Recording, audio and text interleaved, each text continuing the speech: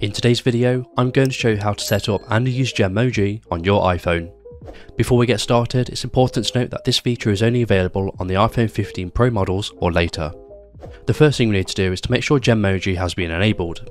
To do this, you want to go to the Settings application, and then you want to scroll down to find General and click into that, and then you want to scroll down to find Keyboard and click into that. Now we need to scroll down near the bottom underneath the Genmoji options, and you want to make sure Stickers has been toggled on. Now the Genmoji has been enabled, we can go ahead and start using it. So to use Genmoji, you want to go to any application where you can use your keyboard. For this example, I'm going to use Messages. Now you want to go to the text field, and then you want to access your emojis by clicking on the face icon in the bottom left hand corner. And now you shall see the Genmoji icon next to the Describe Emoji text box. So we're going to click on that. And if it's your first time, you'll see this pop up. So once you've read through this, you want to click on Continue. And now we can go ahead and start using Genmoji. So you simply want to describe the emoji you want to use and it will generate it for you. From my experience of using this, it's best to keep descriptions quite simple. So for this example, I'm going to ask it for a cake with eyes and legs.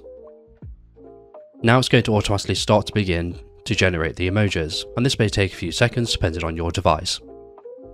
As you can see, Apple Intelligence has generated 4 emojis, so you simply want to choose the one you like best. If you go to the very end, it's also going to continue to generate more if you don't like the previous options.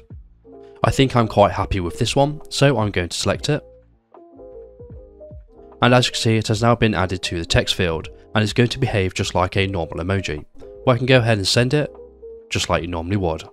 When you select emojis, they'll also appear in your emoji keyboard.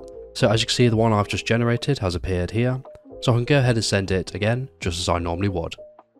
When you are on the emoji selector, you can select the 3 dots next to the emoji you want to use, and it's going to bring up this menu where you can copy, share, or save the emoji as a sticker instead.